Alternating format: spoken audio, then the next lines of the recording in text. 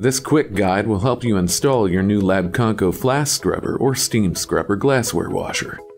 Refer to your instruction manual for details and important precautions. You'll need a socket driver, a flathead screwdriver, a Phillips screwdriver, a crescent wrench, a razor knife, pliers, and a level. First, unlock and open the door by inserting the supplied Allen key into the hole in the control panel.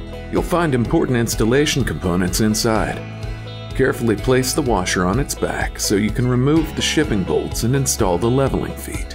Verify the hot water temperature and pressure requirements specified for your washer in its quick start guide, and connect the water supply with a standard appliance-style hose.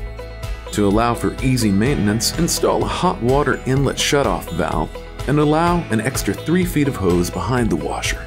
If you plan to use pure water rinses in your washer, it can function with either a pressurized or non-pressurized pure water supply. Your manual provides details and specific parameters. For some containers, such as a carboy, 3/8" ID tubing can be used with an adapter. Skip this step if you're not using pure water rinses. If using a carboy, make sure that it's properly vented to allow water to flow, and that the hose remains submerged below the water line at all times. Now connect your purified water system or pure water container, also using an appliance-style hose. Now you're ready to connect your glassware washer to a power supply. Most 115-volt and 230-volt models require a 20-amp circuit, and 230-volt 3-phase models require a 30-amp circuit.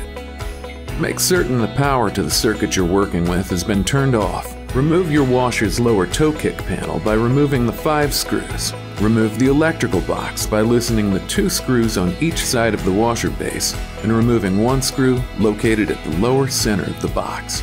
Without disconnecting the existing wiring, carefully pull the electrical box out enough to gain access to its back.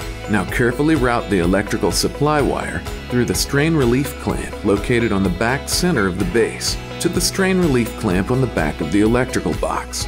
Connect your service wires to the appropriate colored wires indicated in the diagram on your Quick Start Guide. These wiring diagrams are also included in your Quick Start Guide and user manual. Make certain the wiring connections match the wiring diagram for the voltage of your unit. Connect the ground wire from the supply cable to the ground stud on the electrical box using a 1/4" lug or ring terminal. Secure the cable with the 2 strain relief clamps at the back of the electrical box and the back of the base. Leave a 3-foot service loop on the power supply cable to move the washer out from under a counter for service.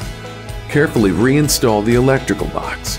Make sure the slack from the cable doesn't interfere with the washer's internal wiring, the pump fans, or the drain valve linkage. In the washer's final location, check to ensure it's reasonably level. If installing under a counter, center the washer door in the opening by adjusting the front leveling feet. Next, connect your washer to the countertop using 2 screws to stabilize your washer. Now turn on electrical power, hot water, and purified water sources, and run the washer in diagnostic mode to test all systems. Your Labconco glassware washer is ready to use.